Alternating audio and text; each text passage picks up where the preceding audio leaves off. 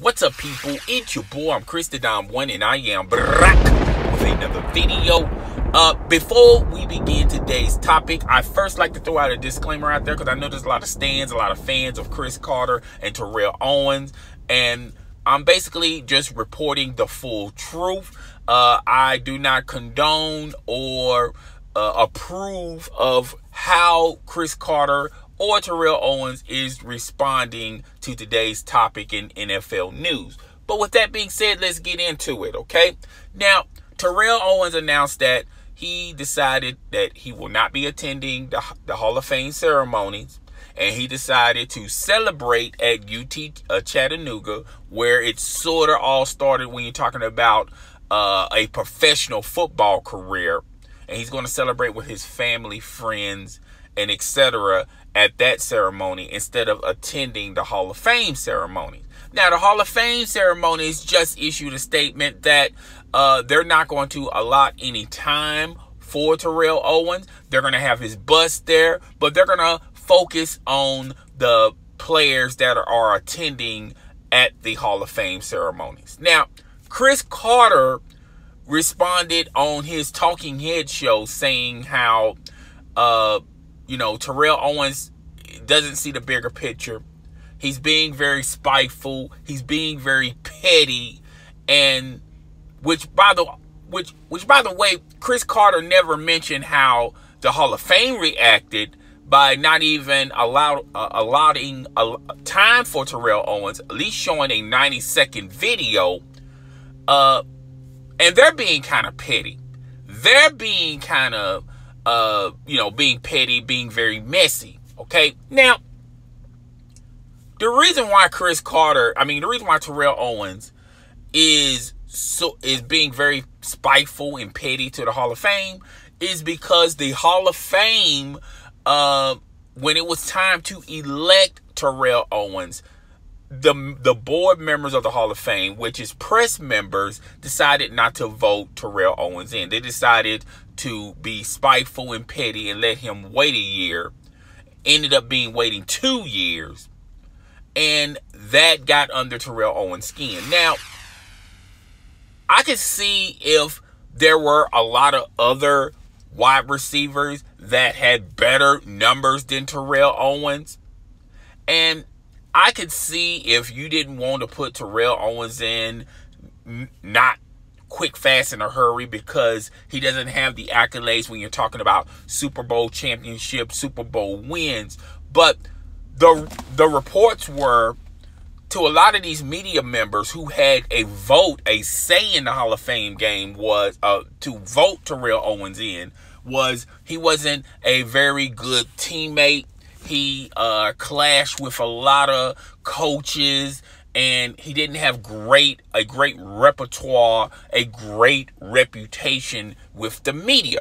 Not to mention the fact that Skip Bayless, when he was on Cold Pizza, First Take, even Undisputed, would push out this narrative of calling Terrell Owens team obliterator. Now, every team Terrell Owens went to, they just crumbled and they just crumbled because having Terrell Owens on your team was a bad thing. So you got this narrative pushed about Terrell Owens, and despite the fact you have Terrell Owens not, having the best of best relationships with coaches and media members. Now, building a relationship is a two-way street.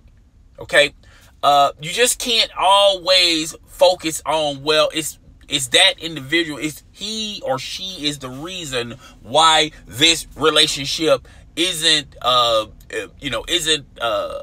relationship. A relationship, you have to meet somewhere in the middle.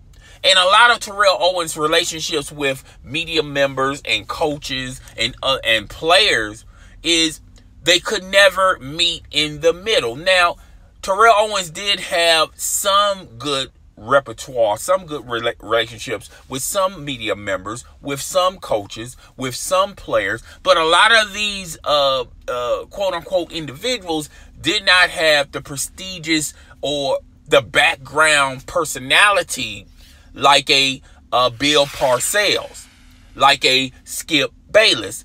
Stephen A. Smith was always in the corner of Terrell Owens, but the reputation of Stephen A. Smith in the social media world, as well as sports entertainment, is, well, Stephen A. Smith is a stand for Terrell Owens. Stephen A. Smith, the reason why he gets all of these top-notch interviews is because he's friends with a lot of these celebrities, like a LeBron James, a Denzel Washington, a Jamie Foxx, a Terrell Owens, Kobe Bryant, things of that nature. He used to have a good relationship with LeBron James. We'll talk about that at another time and another day.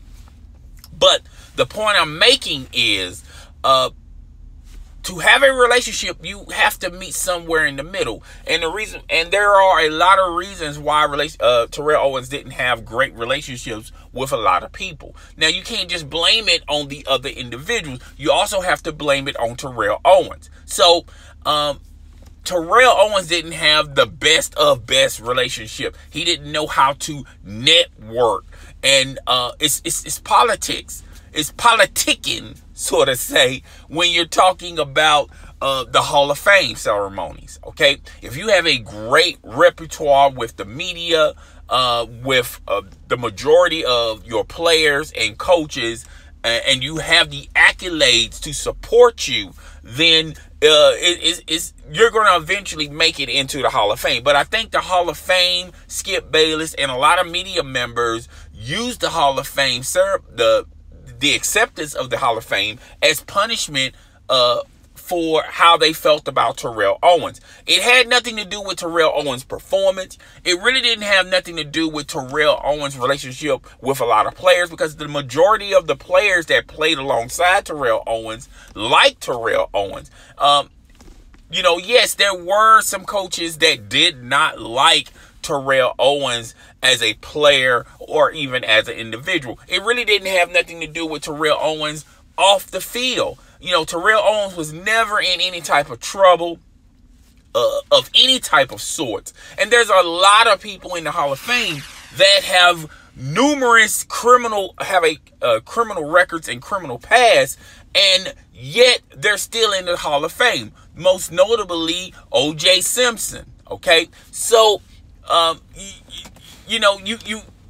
reason why Terrell Owens took this stand against the Hall of Fame and being sort of petty towards the Hall of Fame is because the Hall of Fame, the media members were petty at Terrell Owens because they didn't have a great repertoire of a relationship with Terrell Owens. It started there first. Now, Terrell Owens deserves some responsibility in this because he too is being petty towards the Hall of Fame. I think Chris Carter and other media members like him, they seem to skip, they skim through the book and they skip certain chapters, okay? If you're going to tell it, you're going to have to tell it like it is, okay?